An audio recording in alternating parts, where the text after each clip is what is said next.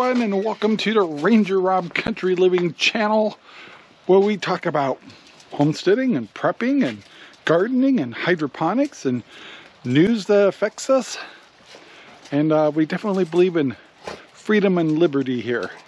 So I want to welcome all the new subscribers to the channel, and of course all the old subscribers. And we love the comments. We just got a nice comment from someone in the local area in Terrebonne, and we asked people, all of our local people, to share our videos, and so we can all be a community together. We love to meet people from other states, and we definitely love meeting people from other countries. So the question is, yes, you know, yep, it sure is another sparkling day in Central Oregon. Yes, sirree, Bob.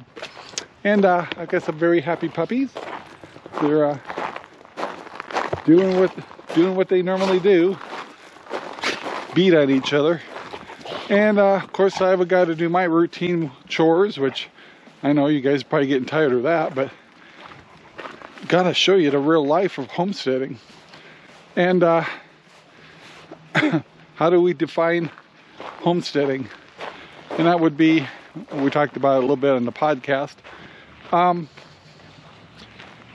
basically trying to make your household self-reliant is how we define homesteading. There's other ways.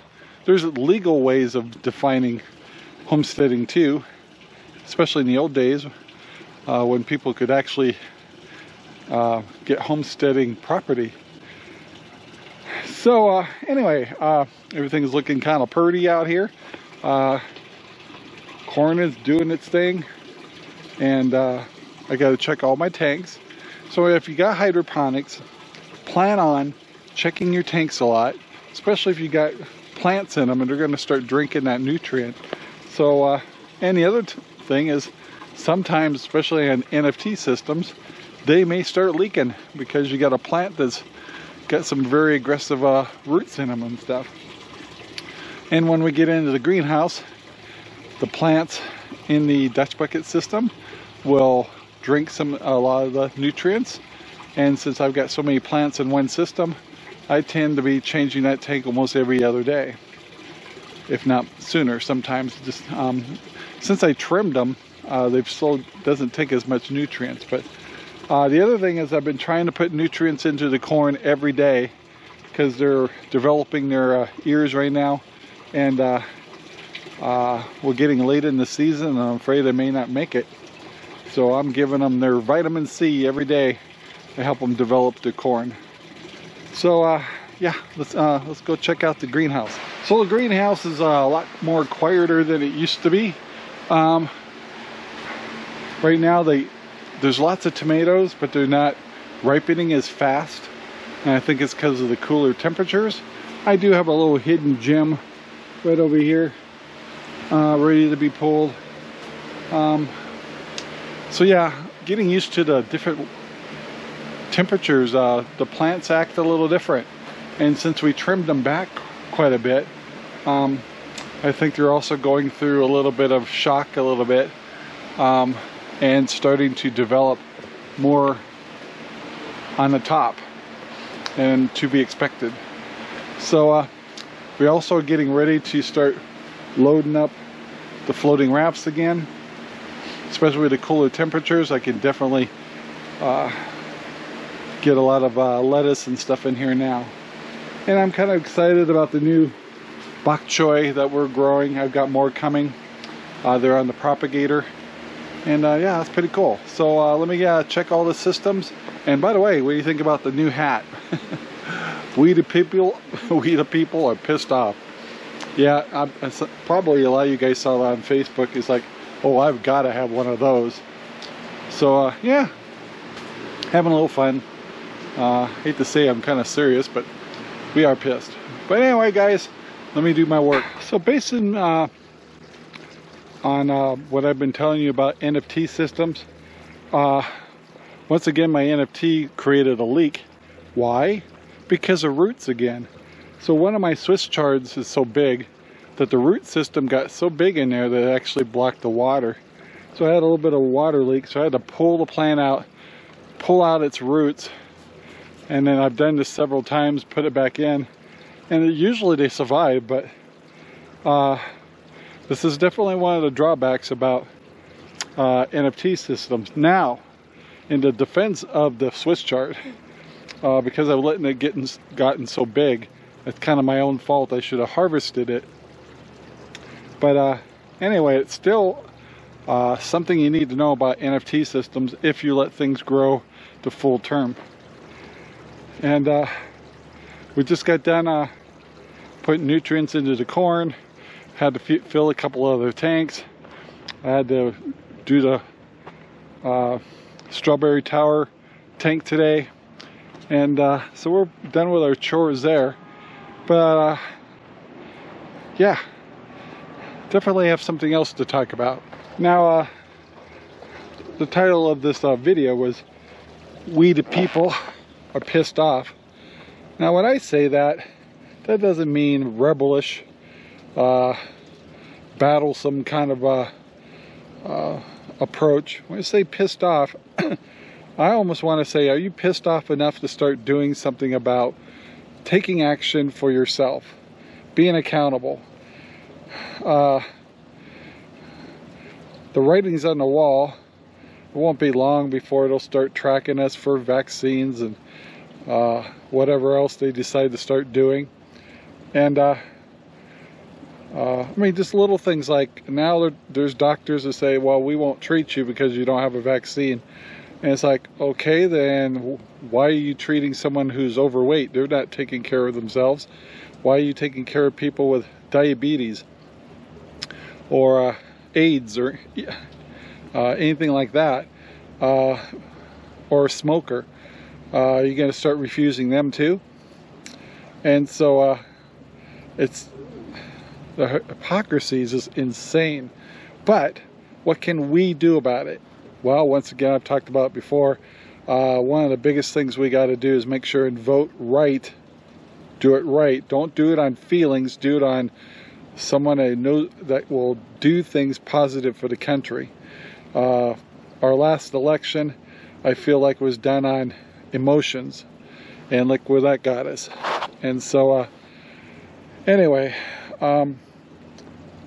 try to put your parties aside and kind of start who's going to do the job. The second thing is definitely start being more self-sufficient. Put away more food. Food is almost like an investment. If you bought a whole bunch of steak, let's say you bought half a cow right now, and maybe you're paying $10 a pound, and then 6 months from now beef is going to be $16, $18, $20 a pound. Is that a good investment? Well, you look in your freezer and go, yeah. You can look at food as a commodity in a sense, or asset, if you want to look at it that way, if that helps. Of course, I would suggest buying silver or gold, because no matter what country you go to, it's recognized, and it's always tradable. People recognize that even during hard times, even if our dollar continues to crash, gold and silver are still be a tradable commodity, along with food and bullets and everything else. So no matter where you live, I know you see we got the 5-acre thing and stuff, but I don't care if you just got a lot. You'd be amazing what you could do with raised beds. And of course, the hydroponics. You can do this stuff in your garage. You can do this stuff in your spare bedroom, in your kitchen. You can actually grow a lot of food just off a porch. And if you don't have the sunlight, then create the sunlight and get yourself some growing lamps. And you know, just start being a little proactive. So you know, if you make too much, learn how to freeze it. Learn how to. The only thing I haven't mastered the art on is how to make. I wish lettuce was one of those things you could freeze and keep and then use later. But you can do a lot of things at home. You can grow your own broccoli. You can grow some beans. You can do peppers. And So when I say we the people, we're pissed off. Yeah, we're angry. And so the only way we're going to fix that, who are we angry with? Well, our leaders.